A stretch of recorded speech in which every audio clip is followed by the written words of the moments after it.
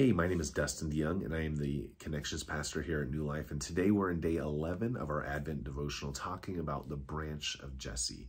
Now, each one of us comes from a family, and every single one of us knows something or maybe a lot about our families. Some of us like our families. Some of us have a hard time with families, but every single one of us is a part of a family. And today we're going to be talking about Jesse's family. We're going to be talking about how within Jesse's family tree came the second king and the most famous king of Israel that came before King Jesus. So here comes Samuel, the prophet of Israel, and he's already anointed one king, but now there's a second king who's going to be anointed, even though Saul is still the reigning king of Israel. And he comes to Jesse's house. And in that time, he starts with the oldest son, thinking that God's going to use the oldest son, kind of like how Saul was the oldest and he was the strongest and the tallest and the best looking, all that.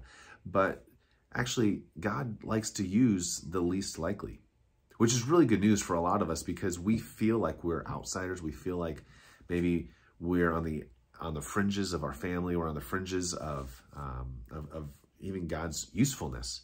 And that's okay because God actually enjoys using the least likely. I'm the youngest of four, and I always felt like I didn't have a whole lot of influence. I didn't have a lot of power. I didn't have a lot of leadership to offer. But God actually delights in using those kinds of people in his story. And that's exactly what he did through boy David, eventually turning into King David as well. And as we think about our own families as well, I want you to consider how God wants to use you and he wants to use your family for the sake of his kingdom. And maybe you're thinking to yourself, no, not my family. But that's okay because actually, even though you might be surprised on how God might use you and your family, even though you might be surprised, God's not.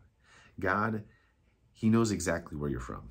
He knows exactly where you're going, and he knows exactly how he wants to use you and your family as well. See, from this lowly shepherd boy, David, who turned into King David, came ultimately out of that King Jesus, a lowly little baby. And how is a lowly little baby going to affect this world? Well, we're here 2,000 years later still talking about that.